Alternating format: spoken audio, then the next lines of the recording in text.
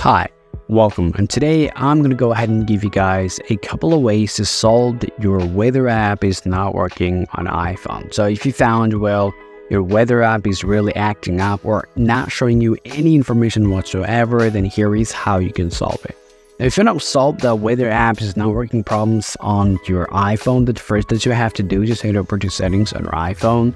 Then you want to just open up the privacy and security, and then you just want to find out the location service here. And now you have to find out the weather app from here.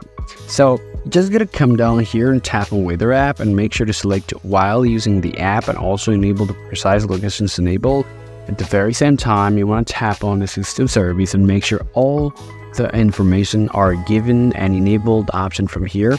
And get back here, and all you have to do is just go ahead and tap on the location service, make sure this option is enabled. Also check out the location alerts.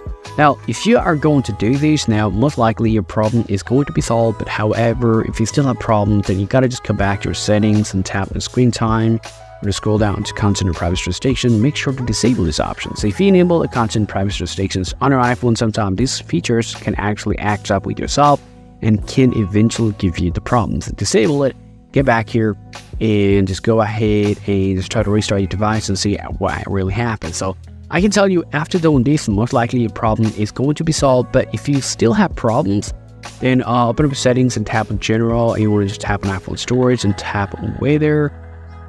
Select that and select offload app and select offload app again and tap reinstall app.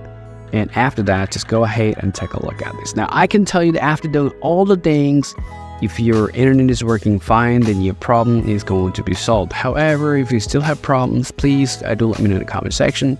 See you all around.